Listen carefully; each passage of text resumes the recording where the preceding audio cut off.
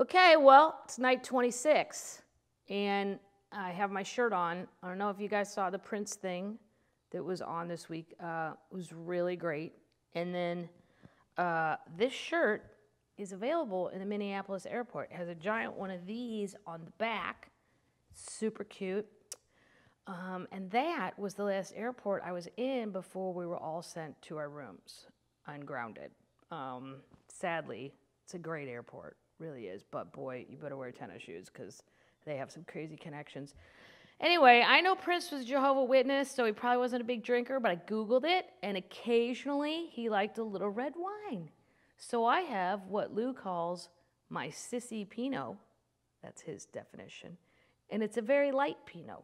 And it's only like 12 bucks. I don't know, as I get older, like Merlots and stuff, terrible headaches. So this, no headache. What? Screw top. Good for the road, too. Take it anywhere. All right. We're back to Tanya's daddy, making waves everywhere. But now she's on her way up to Merle Haggard's studios in Bakersfield, California with these two other girls she's going to be in a band with. And I really don't know if that's the smartest decision, but here we go. Oh, and she also had ESP that she thinks Merle Haggard was rabbit hunting. Fuzzy Owens was fantastic. He welcomed us and treated us like we were a legitimate country music band instead of a bunch of schoolgirls. I came out of the vocal booth after doing a couple songs just as the man Merle Haggard was walking in the studio. I couldn't believe it. He was dressed all in black and perhaps the most handsome, charismatic man I'd ever seen. I think I fell in love with Merle on the spot. Fuzzy was talking to him, and when Merle spoke to me, it made my hair stand on end. He must have got a kick out of seeing us girls there trying to be professionals because he had turned and asked if I wanted to sing with him. He hadn't even heard my voice. I couldn't believe it. Merle Haggard wanted to sing with him, wanted me to sing with him. Right then, careers and big breaks were meaningless. The only thing that mattered was the fact that Merle Haggard had invited me to sing a duet with him. I'd met and performed with entertainers before, but it was because of my daddy's insistence. This time a star had approached me. He strummed his guitar. What song would you like to do? Mule Skinner Blues, I said. Merle grinned. Mule Skinner Blues it is, he said, and we sang together. Merle thanked me and left. When he told Fuzzy he was going rabbit hunting, the Lee-Brand girls almost dropped their teeth. I realized years later that he's not one to sit around and make small talk with a bunch of kids, whether he liked one's voice or not. But I didn't feel let down by his sudden exit. Far from it. I was on my natural high and couldn't wait to get home and tell my parents what had happened. In fact, the rest of the trip was a letdown. We knocked on doors around town the next day, played tapes for people, and nothing happened. Not only was the big break not happening as scheduled, but I was sneezing and coughing and missing my parents. By the time I got back to my little trailer and my parents, I was almost at an anxiety attack stage. They're like 12, 13 at the most. 13 was Delta Dawn, and we ain't near that, so she's probably 12, and she's having anxiety attacks. Oh, my God. About a month later, Ted Glaser said he was going to send Billy Sherrill the tape, and it came back to us in the mail. We didn't know whether it was a mistake made by someone in the mailroom or whether Glaser had listened and reconsidered.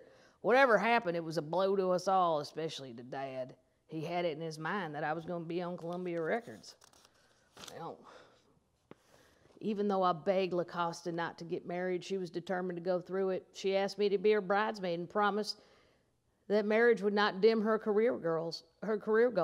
I was skeptical, but too excited about being in the wedding to worry about it. Exactly.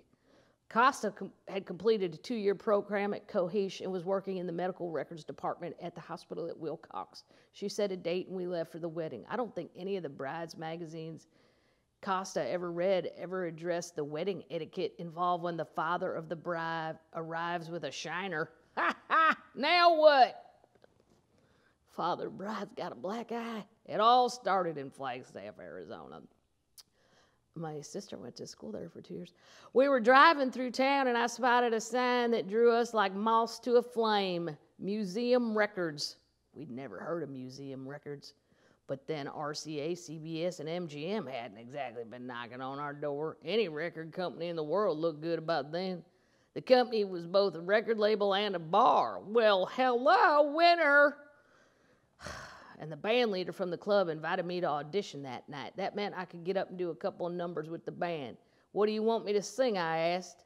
You can sing whatever you want, the band leader said. This band can play anything. I borrowed a pair of white go-go boots from his wife and hoped they passed for costuming. We went to get some food at a nearby diner and waited until showtime. When we got back to the club, it was almost deserted. Maybe it was the poor crowd that had put the lead guitar player in a bad mood, or maybe the band leader hadn't thought to inform him about me. Whatever it was, the guy seemed sullen and angry from the minute my name was announced. I took the mic and turned to the band.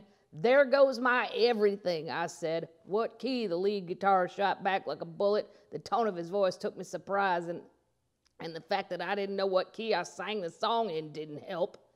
I don't know, I gulped.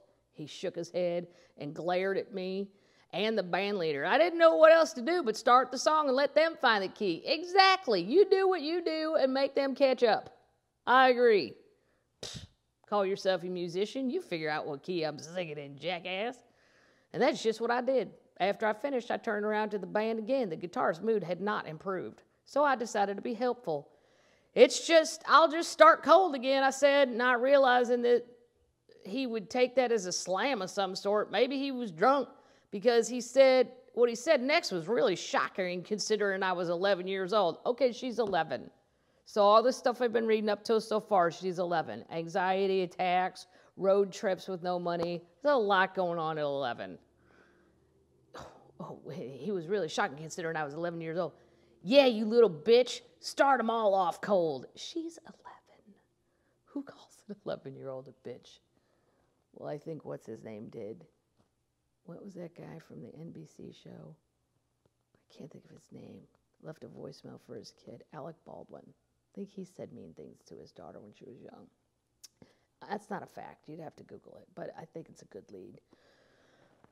I'd never been called a name like that in my life. It sounded to me like the worst insult in the world. I could barely get through the song. By the time I got off stage and across the room to my parents' table, I was shaking all over. What's the matter, Tanya? You sounded great. My dad immediately took my mood to mean that I'd been unhappy with the performance. I couldn't say anything for a minute because I was starting to tear up. I blubbered out what the guitar player said to me. At that point, my mother knew we were in for it. Tanya, don't you start crying. You're going to get your dad in a lot of trouble. It was too late. Dad's face had a deep shade of red and his jaw was set. You two go to the bathroom. I'm going to take care of this, he ordered. I feel a fight coming. One more paragraph. Mother rushed me into the bathroom, but then she decided she just couldn't stand in there not knowing what was happening. When we got back to the bar, Daddy was standing over the band's table, shaking his fist at the guitarist. Then all of a sudden, it seemed like the guy went flying off his chair. He was a little guy, and he bounced right back up. Dad always said it's the little guys you want to worry about in a fight. A big man will hit the ground and stay down, but a little wiry guy, he'll come back at you, and that's exactly what he did. And all hell broke loose. Some of the guitar player's friends jumped in on it, and then Dad grabbed 2 chairs and was slamming them into the first one and then taking another, and I was screaming and Mother was freaking. Dad broke loose from the pack and headed out the door for the car with Mother and me right behind him. Thank God you're out of there, Mother said, her voice shaking. I ain't out of there. Dad said, I'm getting my gun. Oh, no. We can't be doing that. Can't be shooting people because your 11-year-old daughter was called a bitch, which isn't nice, but you could just leave. Option. Okay, I'll be here with my Pinot, my Bluebird, available at probably any liquor store in America. Grocery store if you're not living in a communist state, which I know some of you are. If I ever do a one-woman show, which I won't, it's going to be called Liquor Laws in America, because I have a lot of complaints about liquor laws, especially the fact that you can't have a drink in New York at the airport before, I think, on Sundays before 10. Noon? Something ridiculous for New York. I mean, I get it if we're in the Bible Belt, but somebody needs to look into that. Maybe Cuomo when he gets done with the pandemic. Maybe I'll send an email about the liquor laws at JFK, LaGuardia, airports. Okay, guys. If you want this Prince t-shirt, you have to go to the Minneapolis airport. There's a whole Prince store in there. Super, super cool. Like, I'm a Prince fan. I'm not a diehard, but if you were a diehard, shoo, buddy, worth flying just to Minneapolis. Now you could go to his house. You could do the whole tour, make a weekend of it. Okay, that's all I got for tonight. As Ron White says, what do we say? Night-night, termites.